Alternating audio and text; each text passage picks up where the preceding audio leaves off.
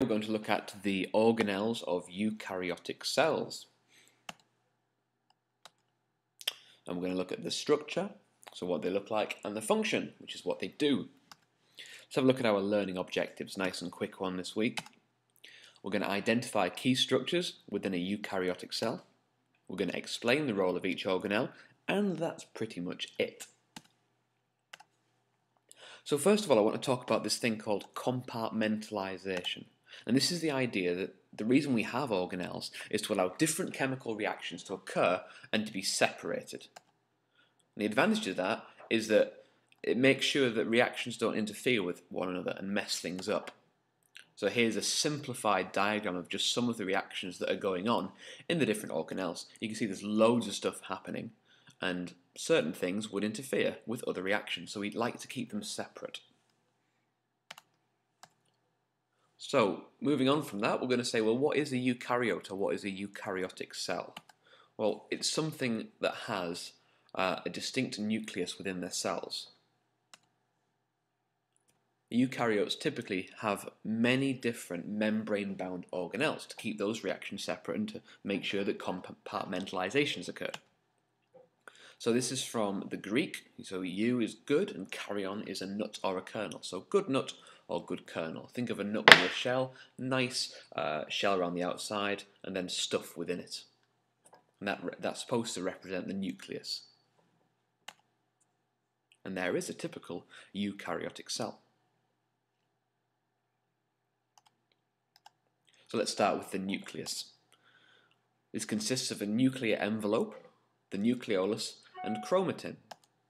Now the nuclear envelope is like a porous double membrane around the outside that allows stuff to get in and stuff to get out. The nucleolus is within the nucleus, and the function of the nucleolus is to synthesize ribosomes, to build ribosomes. And we'll talk about these ribosomes a little bit later. Finally, we've got the chromatin, which is highly condensed and packaged DNA. So it's DNA wrapped around these things called histones, which makes them much more condensed.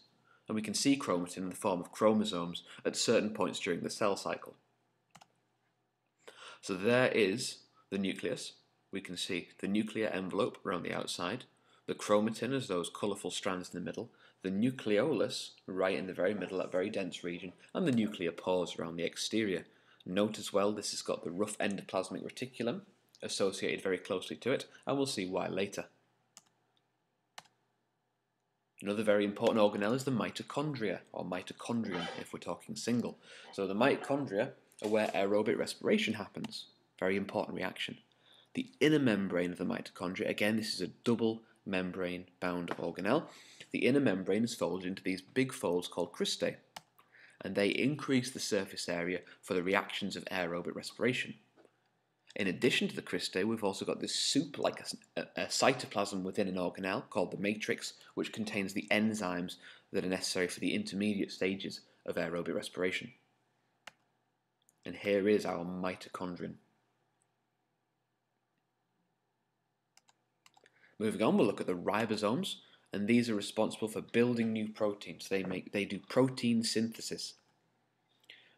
And they can be found either free in the cytoplasm or bound to the rough endoplasmic reticulum, which we'll talk about next. They're made up of two subunits that are manufactured by the nucleolus. And here's what they look like. We've got a small subunit on the top, a large subunit in the middle, and then they come together and your proteins effectively get built up and printed through the middle. It's a little bit like one of those label makers, where you get the long sort of string of text coming out of one side. It's a little bit like that, but for proteins, making up the big polypeptides out of the small monomers, the amino acids. Very clever little pieces of kit. Next up, we've got the endoplasmic reticulum, as promised, and these are a series of interlinked membranes in the cytoplasm. There are two different kinds. We've got the rough endoplasmic reticulum, which has got ribosomes on the surface, thus giving it that sort of rough appearance under an electron microscope, and this is responsible for the synthesis of proteins, big, more complex proteins. And the smooth endoplasmic reticulum has no ribosomes, and this is responsible for building up or synthesizing lipids. And here we have two little diagrams. On the left we have the rough endoplasmic reticulum with the ribosomes bound to the surface, and on the right we have a very simple drawing of the smooth endoplasmic reticulum. The Golgi apparatus is the next one. Golgi apparatus is responsible for modifying proteins which are produced by the rough endoplasmic reticulum, and mainly this is for export to outside of the cell.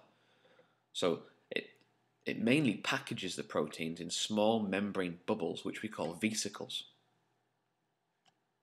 There we are, there's our Golgi apparatus. Kind of looks like a stack of dinner plates.